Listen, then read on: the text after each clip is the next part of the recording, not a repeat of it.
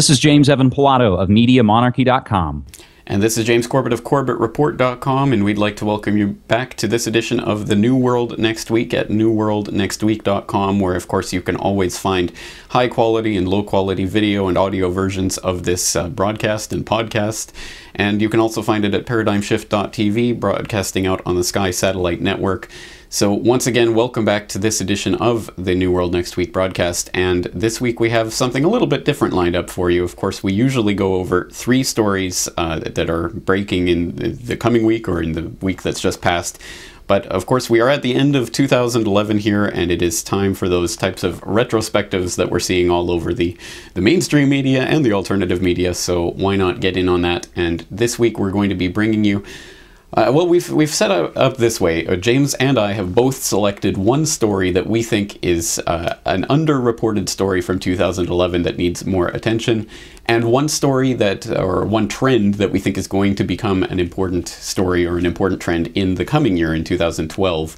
And we've both selected our stories, but we haven't told each other what they are, so this is going to be fresh for us as well as for you. So we're going to start with James and your story for what you think was underreported in 2011. It's so difficult, as I'm sure, James, you probably had to stew and think about a lot of different things of what were the stories. And for me, there were things that I had to kind of push aside and realize that they didn't affect, the mass populace. And this is something that for the last couple of years I've been focusing more on, and of course even giving it its very own website and blog, and it's called foodworldorder.com. But I'm going to take my story from actually the list of the past year's most censored stories, but I've added in links of my own, and of course all our links and all our sources and citations will be included in the show notes. U.S. agencies trying to outlaw GMO food labeling. Concern is, of course, growing over GMOs and eating GMOs. Most studies are done by the GM companies themselves, so of course you can't rely on anything factual. It may be biased research and reporting. Countries like Japan, Australia, China, and the European Union, of course, recognize the risks and require labeling for products that contain genetically modified organisms. However, here in the good old USSA, the FDA and the USDA says this: there is no difference between GMOs and non-GMOs. These agencies have also proposed to the Codex Alimentarius Commission, the United Nations Food and Agricultural Organization, that no country should be able to require mandatory GMO labeling on the food items. FDA, USDA say that mandatory labeling of GMOs is, quote, false, misleading, and deceptive, implying there is a difference between GMO and non-GMO ingredients, end quote. Ultimately, the FDA and USDA want to do away with product labeling standards overall, trusting corporations to maintain necessary health standards. And I will provide a link to the Non-GMO Project, nongmoproject.org, where you can see the massive lists of companies who are enrolled and are participating in this non-GMO product. So when you go to the store, you can search out things and you can make these decisions for yourself. So, James, I would just say that in a world where people have sued a movie this past year for false advertising, what does it say when we don't pay more attention to the food that we're putting into our bellies? Excellent choice of stories there, because that truly is such an absolutely base story that's so important that really has slipped under the radar to a large extent. And it's so obvious to me that health freedom and food freedom is really the basis upon which we have to predicate all our freedoms. If we don't have freedom of control of what we put in our body and even how we label the foods and things like that, I mean, it's just such an absolutely key bedrock topic that doesn't get a lot of attention, at least in the GMO aspect of it anymore. But we have seen some positive things on the food freedom front. Not obviously things like the Rossum food raids and things like that, but at the very least that story generated a lot of headlines. So there is some hope to this, and hope that I think this will become more of a trend in 2012, even looking ahead, because I think more and more people are picking up on the importance of this. So I guess there are some positive things to take away from this, but you're exactly right that this is just such a huge story that hasn't been reported on enough. And I'll throw in and include other links to an article from farmwars.info from earlier this year that I think will blow your mind. If you'd like to learn more about the Codex Alimentarius Commission. You should read the article, The Codex, Fluoride, Auschwitz, Monsanto Connection, and it will blow your mind, open your mind. So, James, do you want to now do your story? Do you want to hear my honorable mentions? Let's do the honorable mentions. I'm curious. Okay. I was really surprised throughout the year, and I kept periodically checking throughout the year, but there's no updates beyond, I think, February of 2011.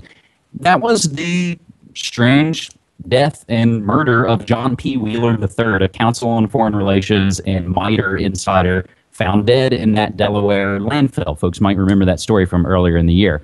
Council on Foreign Relations connections, Mitre, he was in, Reagan and W. Bush cabinets.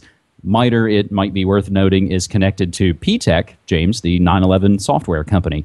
The most recent thing was from February from the Daily Mail, where distraught widow claims Pentagon aide killed by hitman. But that's the last we've heard about any of that story. And the other one I'd love to mention, of course, while you were distracted by Osama's corpse, the Fukushima disaster continues. Well, there you go. And again, that Wheeler story, very fascinating, and it had even slipped my mind that even happened. That was a really interesting story that kind of did just disappear off the radar. So I hope someone will pick that up and maybe look more into it. But of course, on that last note, obviously I've been thinking a lot about what's been important over the past year, and obviously being here in Japan, what else could I talk about other than Fukushima, which certainly wasn't an underreported story, so I'm fudging a little bit, but I'm going to take a specific aspect of the Fukushima story to talk about how it's been underreported. And that's specifically the idea that the fact that there was a meltdown at reactors 1, 2, and 3. And that was a fact that was known within hours of the earthquake itself, and was known by TEPCO, and was withheld from the public for 2 months. The first admission that there had been a meltdown came on the 12th of May. So literally for 2 months there was a complete blackout on that story because no one knew about it. So in that aspect, I guess it really was underreported, unreported even. But to me, that's kind of the encapsulation of the Fukushima disaster in a nutshell, is that there's been information withheld for startling periods of time, information that would very much have affected people's understanding of the situation and their ability to react to the situation. And that's just one example of it. We've seen many, many other examples coming out with admissions later on that, oh yes, X amounts of radioactive cesium has leaked into the Pacific Ocean, and oh yes, the initial estimates for how much atmospheric fallout there was actually woefully underreported. There's actually much more. We've seen that happen again and again and again, and that's something that I've been trying to cover at FukushimaUpdate.com as the information comes out. But I think the unreported or underreported aspect of this story is all the information that's been held back or intentionally misreported, I think, by the authorities in order to try to downplay the situation at every turn. So again, it's not exactly an underreported story. Certainly there's been a lot of media coverage of Fukushima, but I think the manipulation of the information that's been coming out of that disaster has been the most worrying and troublesome aspect of it all for me. And in a way, I think both those stories are connected. You would think that radiation and genetically modified organisms going into our body would be the biggest news stories every day in all the newspapers around the world. But James, do you have any honorable mention notes for 2011? I was trying to think of various stories, but honestly, Fukushima has been a huge preoccupation of mine, and obviously the Arab Spring and the various things that have been going on with those types of underhanded dealings and setups and things like that. So I've been looking at those stories for so long that I think that's all I see. In terms of really obscure or underreported stories, I haven't been able to dig up anything that was as interesting as the ones you did. So I failed at that mission. Well, and I think that's why I didn't include something like John P. Wheeler as the main story, because I do find a lot of the other kind of, what we'd call crashes of convenience or mysterious deaths of people connected to the sort of upper echelons. I always find interesting, but again, ultimately don't affect the mass populace. So, James, let's get back to the future and look at possibly what you and I think may be some of the bigger stories in the coming very soon 2012.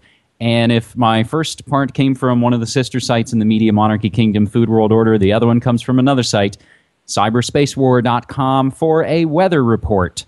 Project Bluebeam in the air, or pay your carbon taxes or space aliens will attack.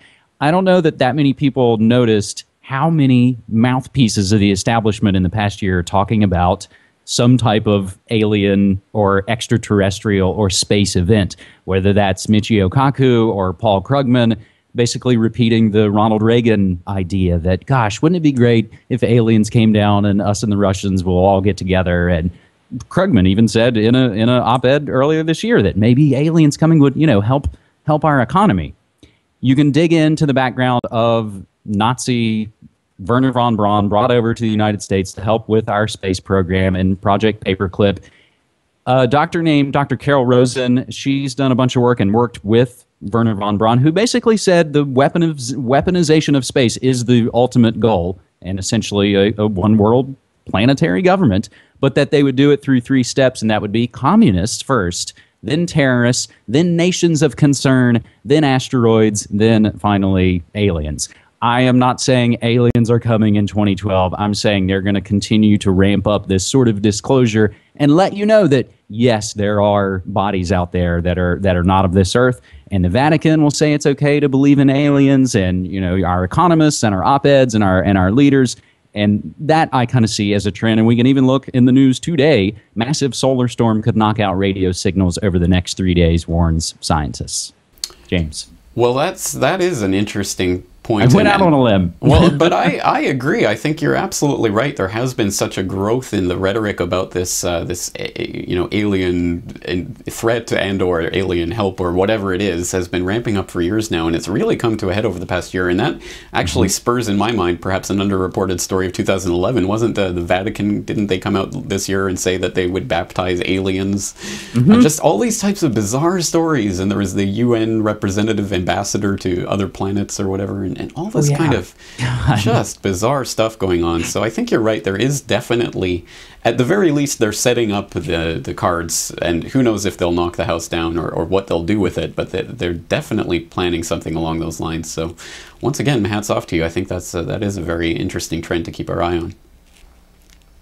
And James, I think we're kind of running out of time. So what's we are. Oh, wow. Time flies. All right. So basically, my idea for a trend for 2012 is censorship. I think censorship is going to become more and more of an important issue in all sorts of different ways. But of course, the one that's on everyone's mind right now at the end of 2011 is the SOPA Act. And there's the Protect IP. And I'm sure even if this gets defeated, they'll bring out something else again and again and again. It's a war of attrition, and it's really they're just waiting until we finally give up fighting. And I'm not sure it's going to happen in 2012 that definitively the internet will be changed forever, but I think that's going to be more and more of an issue and something that's going to be more and more in the media and in the spotlight and getting attention. And not just censorship in the straightforward sense but also all the different types of tricks they've been playing over the last year of ICE trying to take over websites and redirect domains and things like that. So there's all sorts of different ways they can do it. And I also think the manipulation of information is going to start becoming more blatant over the coming year in the various ways that they will start to try to massage and manipulate stories, even in more and more blatant ways. So I think just the manipulation of information and the censorship of access to that information is going to be an extremely important trend for 2012, and one that I will be keeping my eye on at the Corbett Report. So, James, just briefly, and we'll include this link, ZeroHedge.com did another 2012 things that will happen list that includes everything from Obama dumping Biden and adding Hillary, and Ron Paul running as third party, and Green Bay beating Denver in the Super Bowl, and all sorts of things. We will include that so people can check out that massive list. And I'll just throw out the mention here, I've got my favorite music of the year, my best of mixtape coming this weekend from MediaMonarchy.com, in addition to my big year-end episode 245. Looking forward to it, and I'll be back on Corbett Report Radio next week, and I'll be coming out with more videos in the coming days. James, this is our second full year of doing NewWorldNextWeek.com, and again, I can't express how much I enjoy doing these shows with you, so thanks so much, man. And let me just throw out my appreciation to the viewers and listeners out there. Thank you for all your support. All right. Take care. Take care.